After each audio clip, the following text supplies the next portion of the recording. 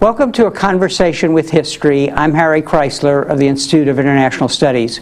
Our guest today is Mr. Ruan Zongze, who is the Vice President of the China Institute of International Studies in Beijing, People's Republic of China. Ruan, welcome to Berkeley. Glad to be here. Tell us a little about your background. Where were you born and raised? Well, I was born in Sichuan province, which is Sichuan, of course, is famous for its Sichuan cuisine, Sichuan province. A small county in south part of Sichuan. I raised there, and first when I went to college, that city called Chongqing, which is along the Yangtze River. So before 1986, I was living in Sichuan province. Mm-hmm. And looking back, how do you think your parents helped shape your view of the world? Well, it's a very interesting question. You know, my parents, they didn't have much education.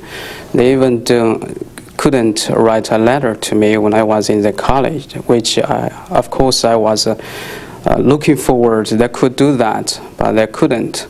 So but anyway, they are very optimistic about their life, particularly about their future life. And you know, we have a very large family. I have 2 sisters and 5 brothers. So plus my parents, that's 10 members in my family. But none of them make their education further to the college except I myself. So they told me, you must study very hard, work very hard, and it will pay off in the future. Mm-hmm. And it's done that. What got you interested in international affairs? Well, actually, I didn't know that what got me interested in international affairs. You know, first I went to college to study English literature. Then after that, I getting a little bit interested in international news. So I applied for a master degree in the CAS, social science, in China, but I failed in the exam. So however, a couple of days later, I took another exam to the Renmin People's University of China. Fortunately, I passed the exam, so I went to study international politics in the People's University of China in Beijing. But after that, interesting enough, many of my classmates, they are so-called, in Chinese we call 下海, that's plunge into the sea. That is to say, they like to pursue a business career. Mm-hmm. But I don't think I got that sort of interest, so I carry on my interest on those research business. Going back to your interest in English literature, who was your favorite author? Did you have a famous favorite English author? Well, actually, I read quite a number of English literatures. For example, I like one of the American author called O. Henry. Mm-hmm. He's John O'Hara? O. Henry. Yeah. He's a short story. Yeah.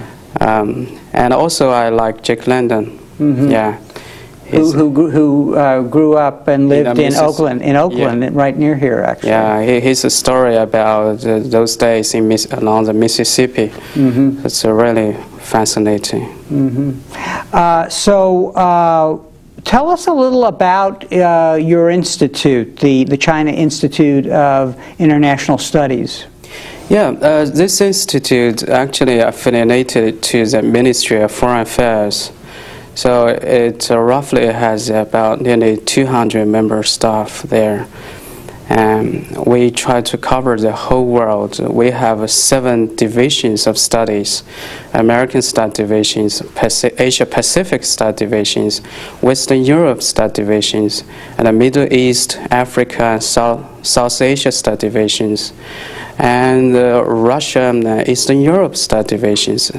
Apart from this, we have another 2. One is called International Economics, or World Economy, I prefer to say. The other is International Politics, which they are more comprehensive. Mm-hmm. And so does your institute prepare papers for the Foreign Ministry on issues that the government will be covering are addressing either in the short term or the long term? Oh yes, that's part of our job actually. We have, of course, our research projects are sort of mixture. On one hand, we have to prepare those research reports which has a policy recommendation to the Ministry of Foreign Affairs, even beyond. And other part is that we can do some research projects which we're really interested, and we are actively contribute our article and papers to newspaper and magazines, and we very often, I mean, our institute staff are very frequently receive interview with television in China to let's say to explain what they think, to join a sort of debate about international politics today. China is undergoing enormous changes in really all spheres, especially in the economic. That must really have major implications for its international relations and, more importantly, for the study of its international relations. So this must be really an exciting time for your institute and people like yourself who are trying to figure out how China fits into the world. Yeah, you're absolutely right. I can't agree with you more on that. And in the last 20 years, particularly when Deng Xiaoping proposed a policy of opening up to the outside world, that really transformed the Chinese economy. And also the Chinese society today is under great transformation. People's mentality and people's attitudes are changed a great deal.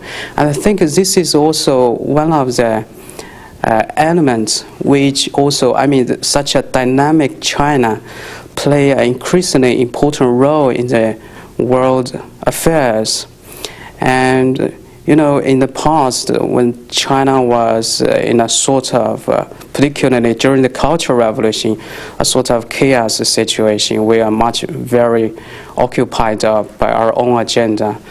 Today, I think China is more or less looking to the outside world, and we also want to be a very constructive player of the world affairs.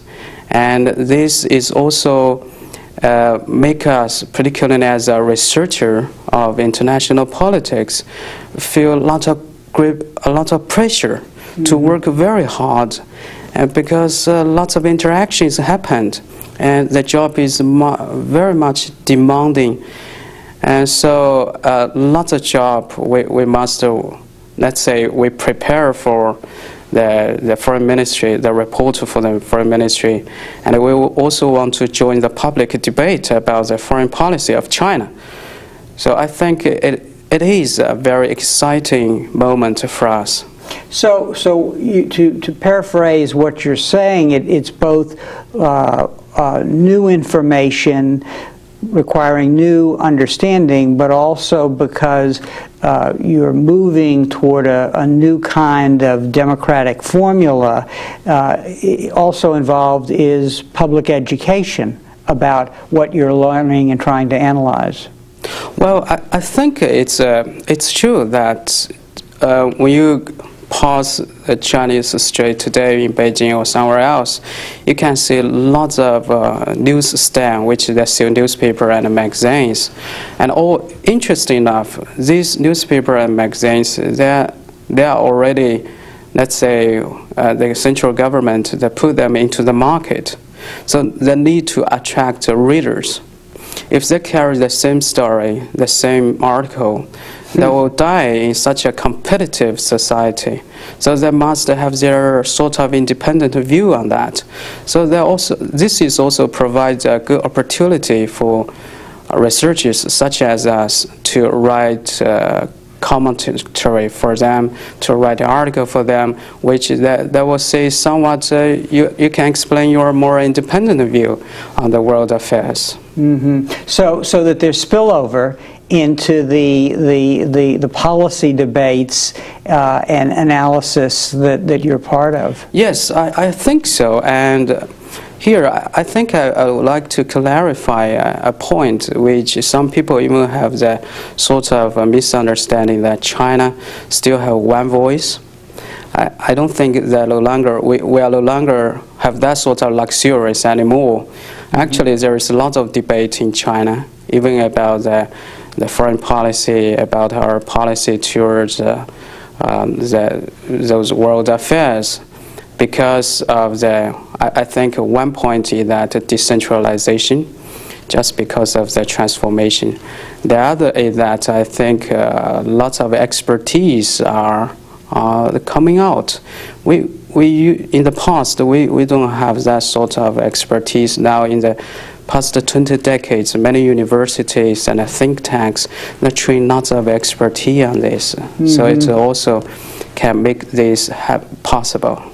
How important in all of this are academic exchanges with other parts of the world, both in terms of students learning, but also in terms of senior academics like yourself? Well, I consider it as a very important part. If you want to, for China, I think from our perspective, we like to have let's say, friendly relations with other countries in the world, needless to say, to the United States. And first of all, we should understand what the outside world think, and particularly important is that how they look at China, what their expectations, what their concerns about China. And currently, I think it is even more important because China is seen as a rising power.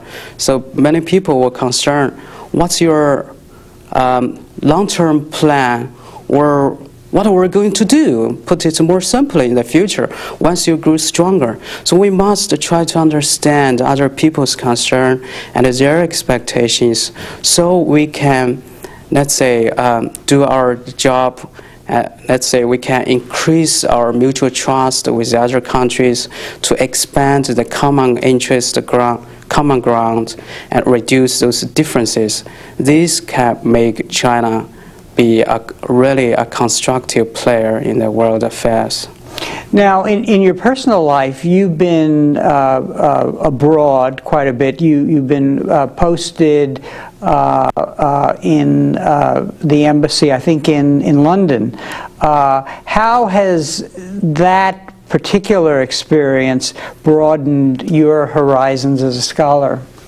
Well, I think what impressed me very much, my experience working in London and also my occasional visit to the States, is that we need a sort of a debate atmosphere.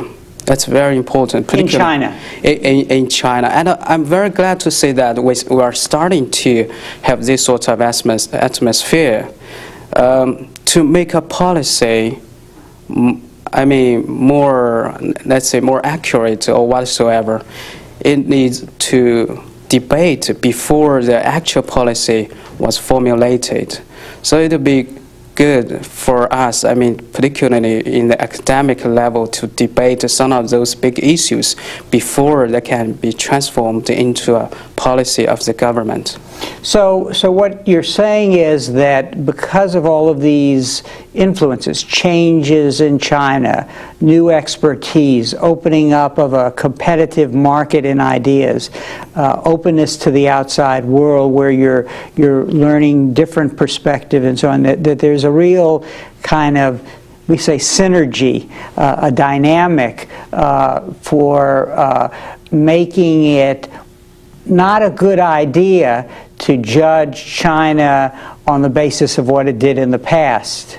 Is that correct? Well, yes, I agree. And because China, as we just talked about, it has undergone huge or enormous transformation. Of course, started by economy. But such kind of transformation, start from economy, will definitely has its huge impact on people's way of thinking, their ideas. And of course, for those people who became rich, they may have more say. They may want to have a bigger voice on the public policy debating. And I think this is what happened in China is make us feel very exciting at this moment, because we can be part of this policy debating.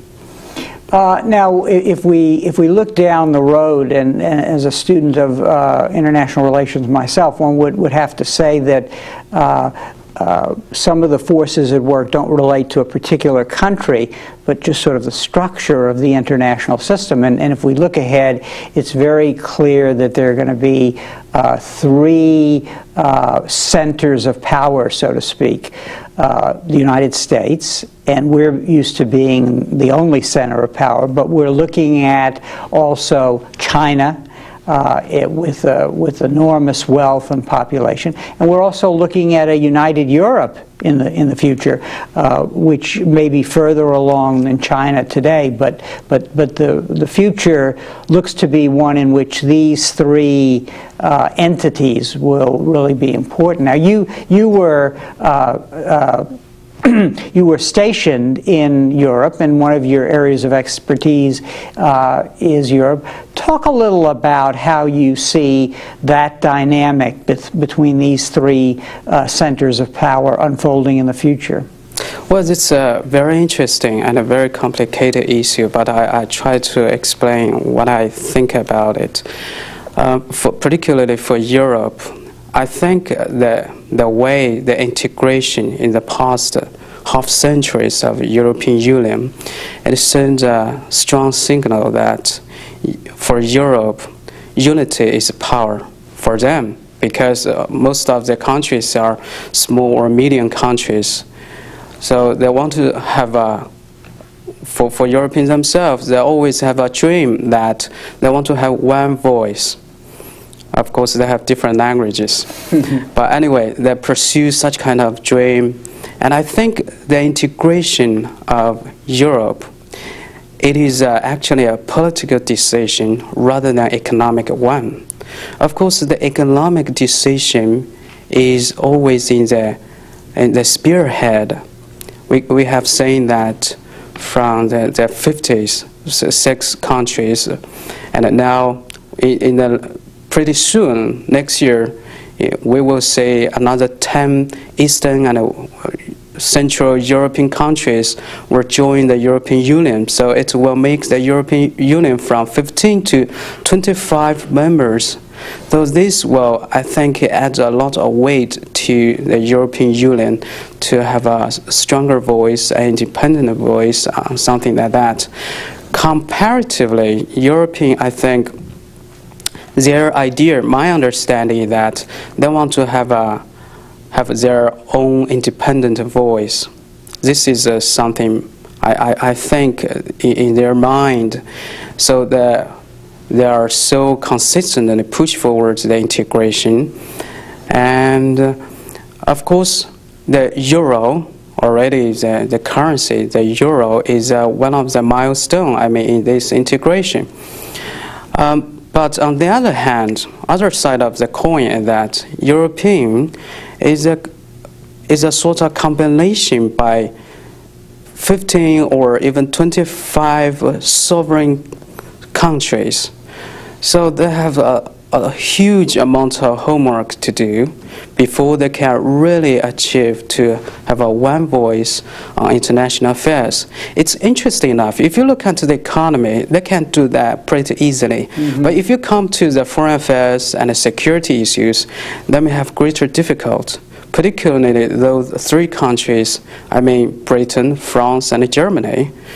And so they may have a different view on that, particularly the stronger or such kind of European Union, their relations with the United States, the transatlantic relations. During the Iraq War, we have that one of the casualties of the Bush administration's foreign policy is a rift of the transatlantic relations.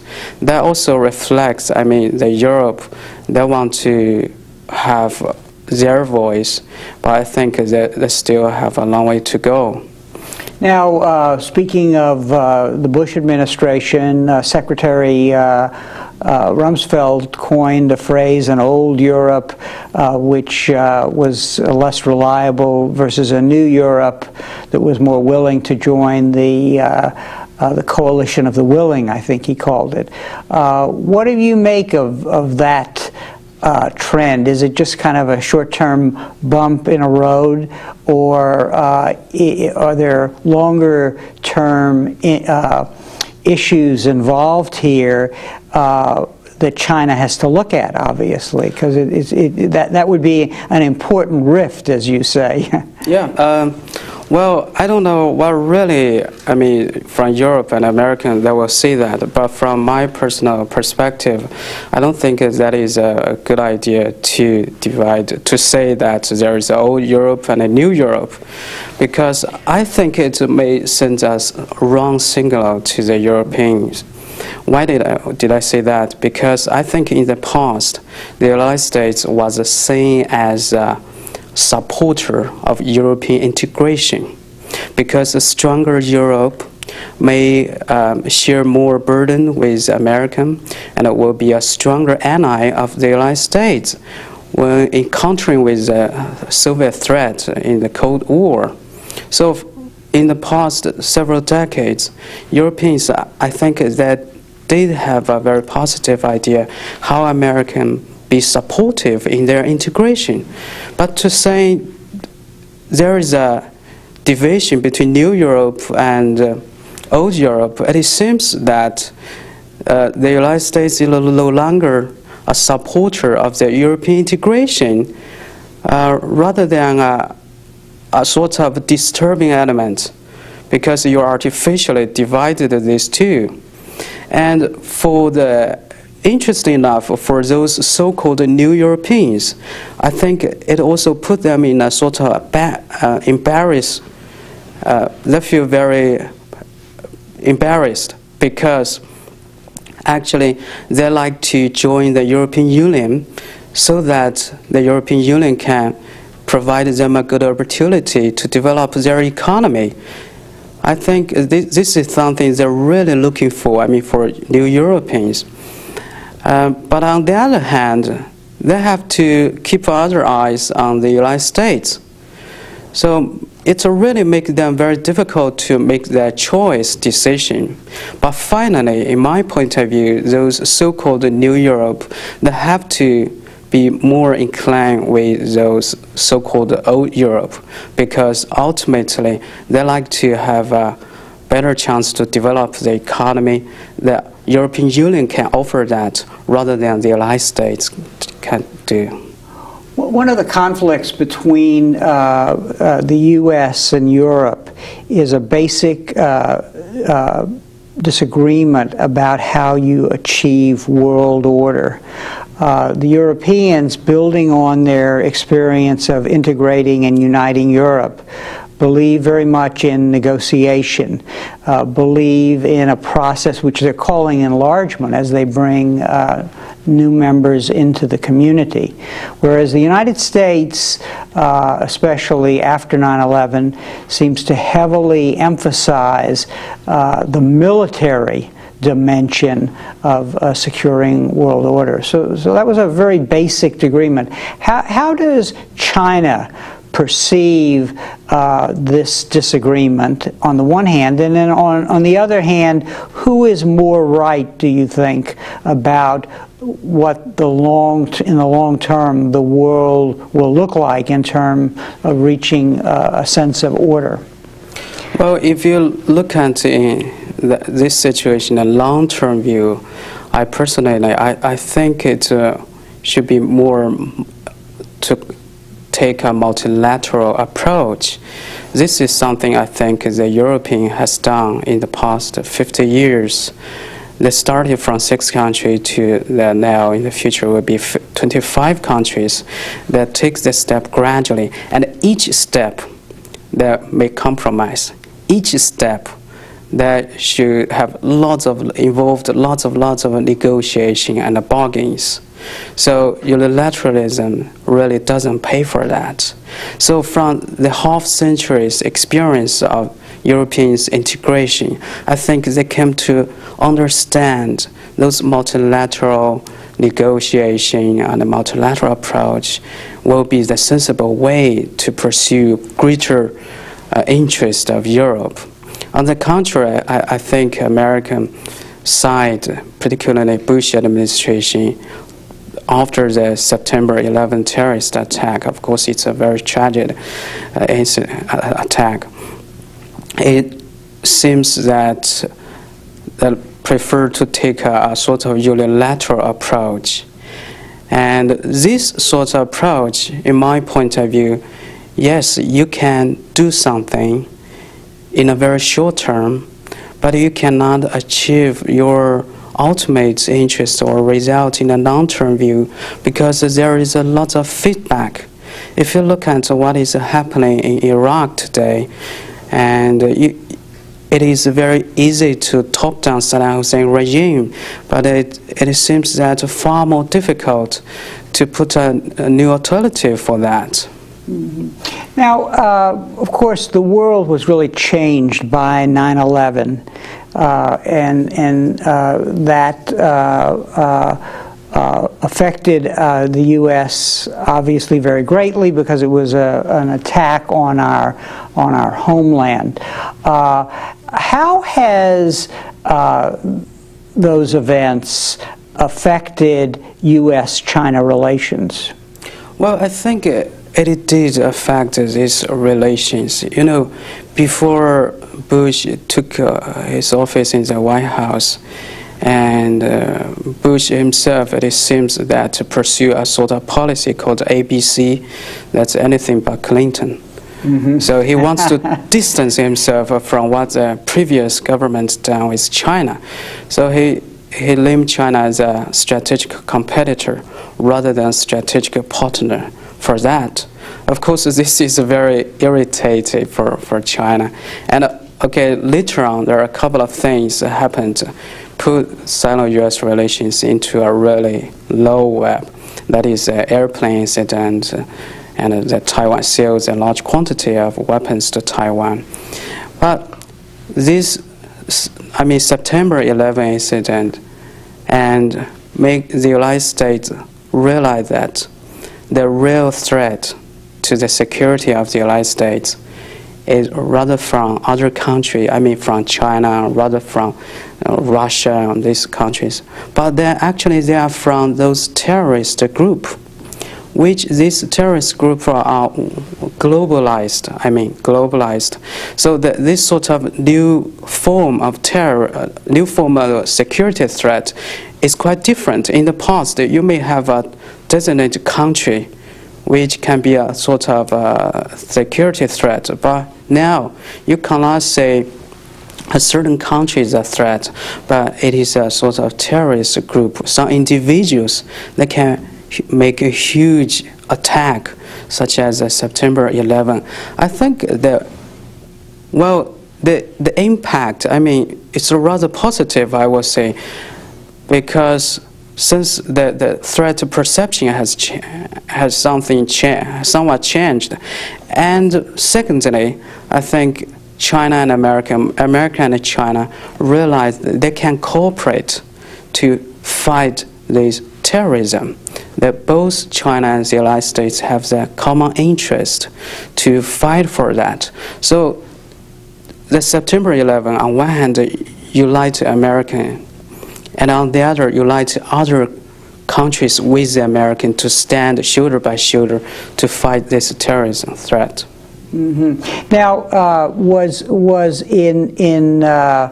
did those events and the resulting changes in American policy affect the dynamic in the debate in China about its relations with the United States? Well, very, very interesting question, and a very important one, actually. And I think there is some debate, as I said before, that in China, how would China cope with the change of American foreign policy? Well, basically, there are two views. One is that such kind of positive trend of the Sino-US relations currently, well, it will last for years to come. because the terrorism threat as an enemy, of common enemy, you cannot just rule out it overnight. It may take years to tackle that issue. So the other view is that probably what American change its policy towards China, or any adjustment its policy towards China, it's maybe tactical. They hold the view because it seems America has a more immediate threat, that is a terrorism threat. Once those terrorism threats have done, so they may someday turn to China.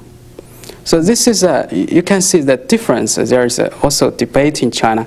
And I also find it's also very interesting here in the States. You have a debate, its policy towards China as well. Basically, I can put them into two schools. One is that the United States does share a large or vast common interest with China. Terrorism, how to deal with the nuclear crisis on the Korean Peninsula, and so and so. But on the other hand, there is still some people that say, well, China may pose a real threat in the long term. This is something they called so-called offensive realism. They hold this view. John Mearsheimer. Yeah, let's say the tragedy of great power politics. So this is another view to look at. But my point of view is that now we have a chance to work together. And this chance only go away in the next couple of years. We have to, but we should not take it for granted. We must work very hard to grab the chance, to realize this chance. That is to say, we have many other issues to cooperate. Cooperation can increase the mutual trust between our two countries. Cooperation on fighting on terrorism, cooperation on the to tackle those issues on globalization, environment, and more immediately is cooperation on the Korean Peninsula, how to solve the issue there. So these all provide good opportunities for us to work together. Along this process, we can build up or cultivate our mutual trust. That is very important. So if parties on both sides, that is on the Chinese side and the American side, want to further the cooperative way of engaging with the other party, then the key is success in particular issues.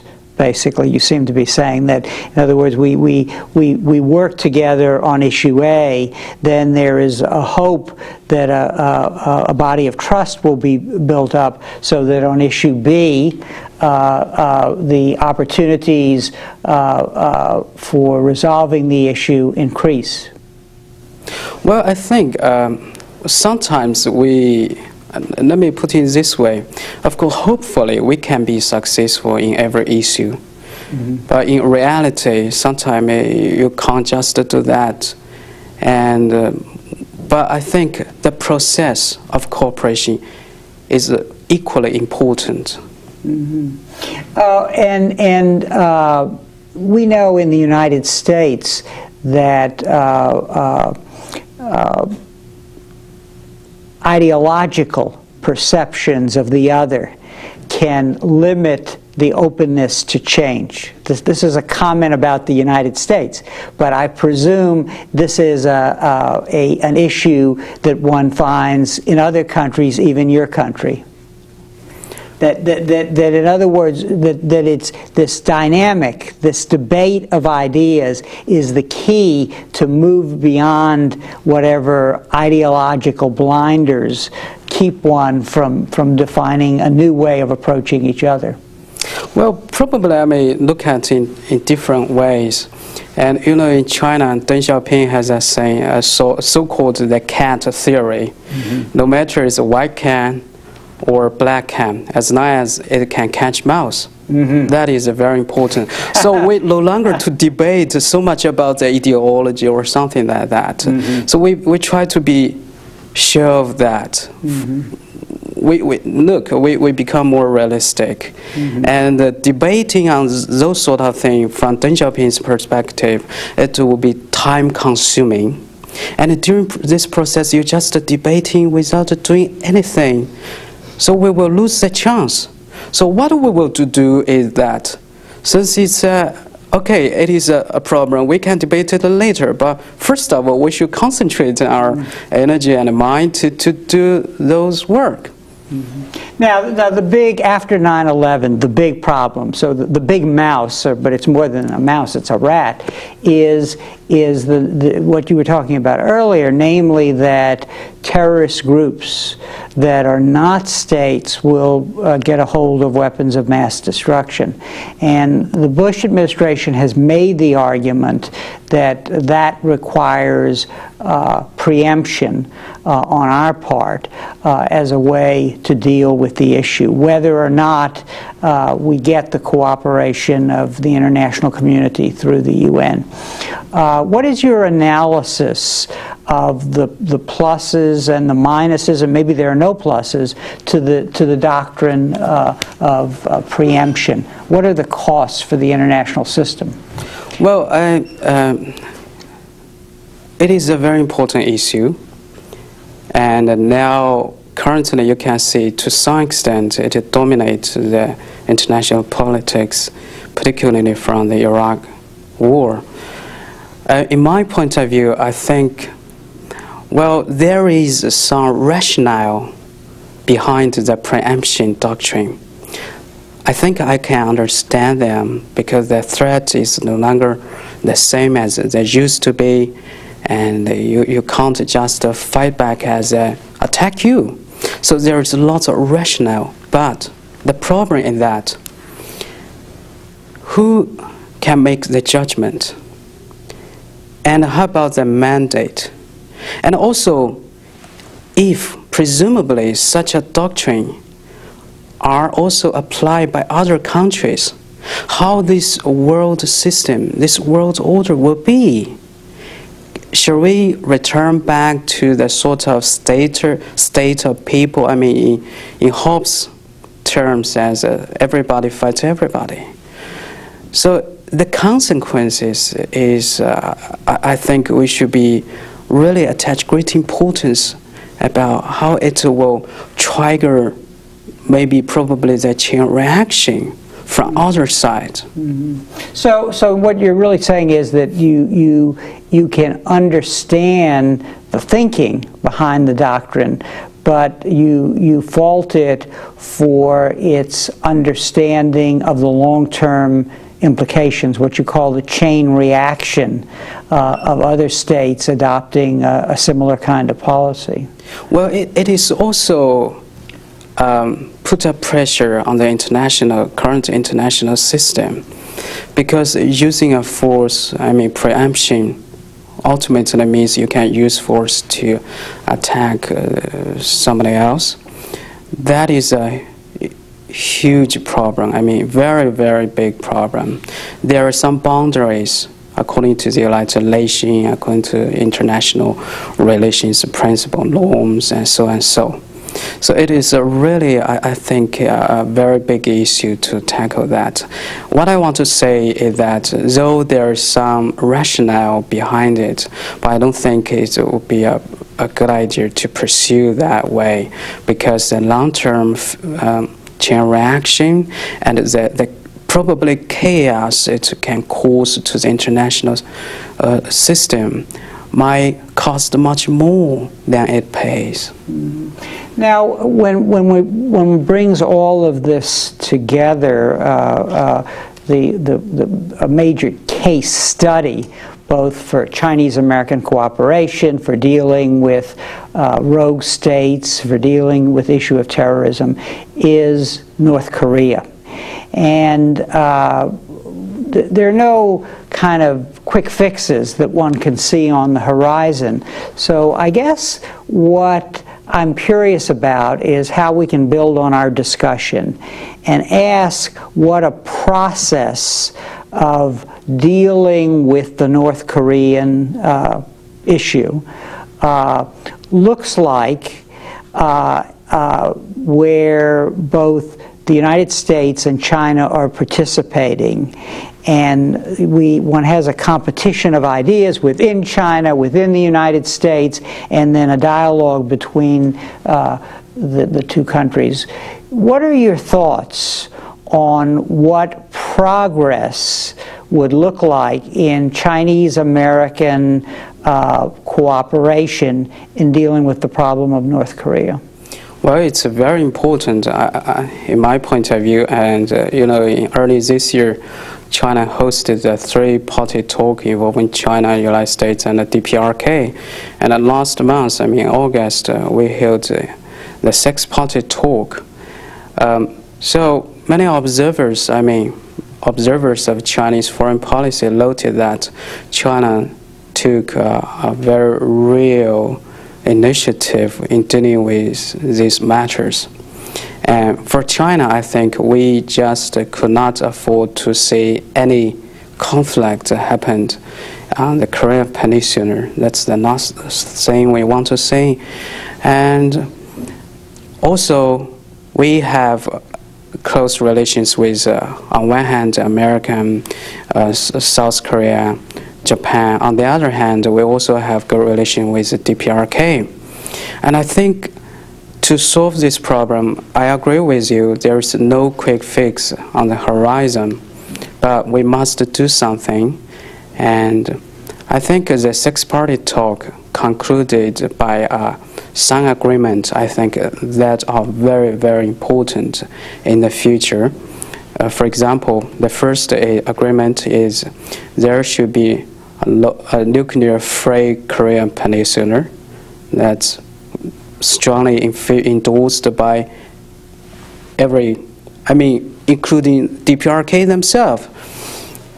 Secondly, such kind of process, non-nuclearization process, must be handled through dialogue and negotiation. Thirdly, these two processes must be pursued simultaneously or on a synchronized way. I think the problem between DPRK and the United States, they don't have even a minimum of mutual trust. They don't have any trust. DPRK never trusted the United States, vice versa, the United States trusted DPRK. So I think the synchronized way of taking step can, to some extent, build up the mutual trust, which is necessary if you want to have a tangible result in the future. So it is a very thorny issue, very daunting issue, but we have to work hard for that. And happily enough that they also reached agreement in principle that this six-party talk will resume in about 2 months. Probably in October, they may hold another round of talk. As long as we can talk, as long as we can negotiate, I'm confident that we can finally find a way out. Now, one of the Bush administration concerns is that not giving aid or resources, not talking about military resources, to a party, a state like North Korea, before they have actually acted positively. So there's a chicken and egg problem here, in the sense, well, who moves first? In order to indicate that you're moving down that road of building trust. North Korea, of course, if one believes what one reads about that country, and the evidence is really overwhelming. I mean, there's a particular style and way of operating that is beyond ideology, and is one in which the leaderships rationality and its relations with its own people really must be questioned. So how do you act in that context? I mean, it strikes me as a very kind of difficult situation where these words about building up trust and so on are hard to pin down. Yes, it is very difficult. It's actually it's a hard nut to crack. But I think what we have done already give us some signal that we can be more creative to tackle the issue. Let me give you an example. Before the six-party talk or three-party talk, Americans' view is that they want a multilateral talk, okay, with the DPRK. They don't want the bilateral. But from the DPRK's perspective, they want to the bilateral talk. They just want to talk to the United States. But what happened? We have a three-party talk and a six-party talk. It seems is a broad framework of multilateral framework. Mm-hmm. But under this multilateral framework, the United States and the DPRK did have their bilateral talk. Mm-hmm. I mean, under this framework, for about 40 minutes mm-hmm. or 35 minutes, I don't know exactly. Mm-hmm. So this is a sort of creative arrangement. Mm-hmm. And I think to just refers back to your question about who moves first. I think one of the agreements reached in the six-party talk last month in Beijing, the important point is that they should move in a synchronized way. I mean, simultaneously. You cannot just say, you move first, then I will do this. Mm-hmm. You move that, I do this. So it is sort of a way, probably it will be better for them to take, at the very beginning, to take a very small step and simultaneously, in order to show that they have to build up their political or mutual trust. Because as I put it, they don't, I mean, DPRK and American, they didn't have any mutual trust. So that is a big enemy, big obstacle to solving the issue. In order to solving the issue, they need to have built up some trust mm-hmm. on them. And so they can move a little bit simultaneously. And I think that the other parties, I mean, the rest of four, they can be a sort of play a role to somewhat to monitor this process. Mm-hmm. Ultimately, I think the issue of Korean Peninsula issue must be solved between United States and DPRK. The other parts, including China, is I think we will do whatever we can to be helpful any settlement for this. But both DPRK and American, they are the ultimate two sides to solve this issue. As you were speaking it, I actually thought back to what we were talking earlier about Iraq, and it seems that what is emerging here is the idea that the bilateral context has to interface with the multilateral context. It may not be one or the other. It may be finding the appropriate moment in diplomatic time for using one or the other, but they have to interface. Mm-hmm. They have to connect. So the bilateral part cannot reject the multilateral part. It just struck me that there seemed to be a similarity in those two ways of thinking.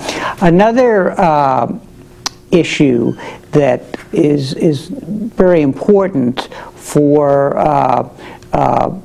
U.S.-China relations is the issue of Taiwan.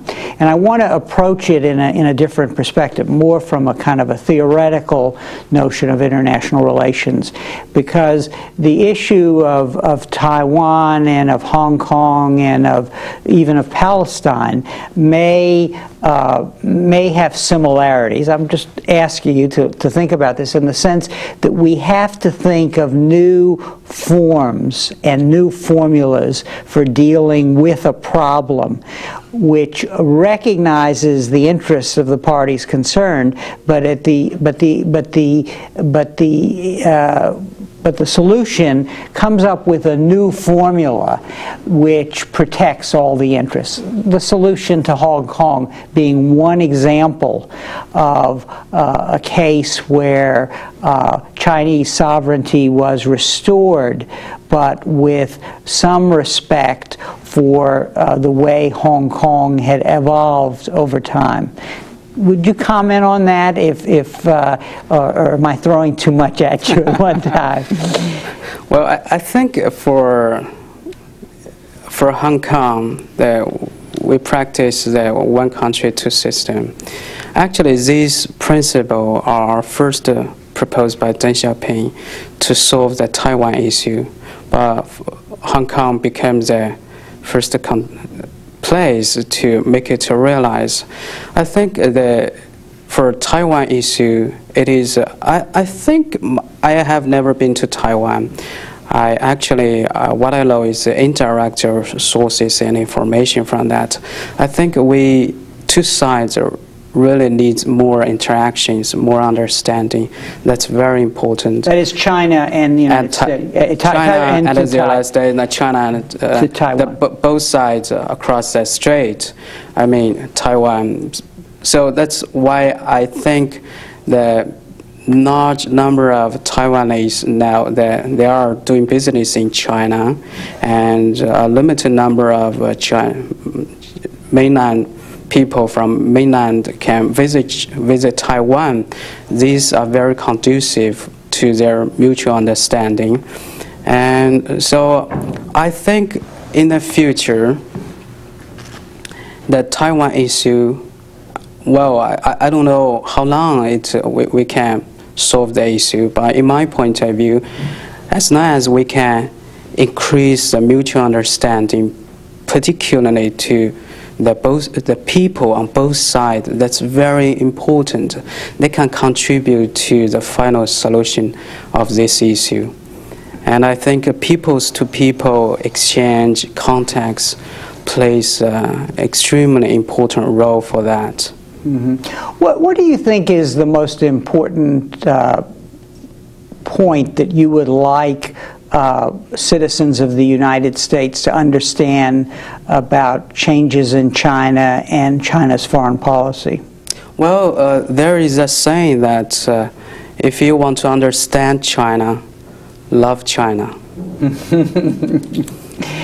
And explain that for me. Well, I don't know if I can explain that accurately or not. Okay. But my understanding is that, well, from my personal experience, I have strong interest in studying U.S. foreign policy for more than a dozen years, actually 15 years. And when I was my first visit to the United States, for me, it gave me a sort of impression that a sort of puzzle. On one hand, the United States has a very developed economy and high tech, and so many things which are the envies of other countries. On the other hand, I think sometimes the United States, its policy, particularly to other countries, are so American-centrism. Mm-hmm. So American-centric. American-centric. So they do not pay enough attention to other countries, their concern, their interest, and or even their way to protect their legitimate interest. So I think I have a very strong interest in studying American foreign policy in the past 15 years. But still, I think I have lots of homework to do. But as I just mentioned, if I really want to understand America, I love America. Mm-hmm. So what you're really saying, I'm sort of trying to draw this out of you, is that at one level you have to put yourself in the other shoes, basically, to see the world as they see it, in order that you can move out of those shoes and actually deal intelligently with that country, in your case the United States, in our case China. You know, my impression when I visit the States for a couple of times already, I think a strong idea in my mind is that China and the United States must work together. We must accommodate with each other. So in order to do that, sometimes you must put your feet on the other shoes. I mean, to exchange the role, like us, if we can change the role a bit, so we can think, we can look at the other side from different perspective. Mm-hmm. So that's what I want to say. Mm-hmm. One final question requiring a brief answer. How would you advise students to prepare for the future, both in terms of international relations, but in terms of China-American relations? Well, I don't know if it is advice or not, but from my very limited personal experience, I think it's will be advisable to have lots of contact with the country which you are really, or with the area which you are really interested in that, and have like the culture, even get familiar with the culture, the language, and all this will be conducive to, your understanding of the international politics. Mr. Ruan, on that note, I want to thank you very much for coming here today, visiting the campus, and sharing your views on U.S.-China relations. Thank you very much. My pleasure. And thank you very much for joining us for this conversation with history.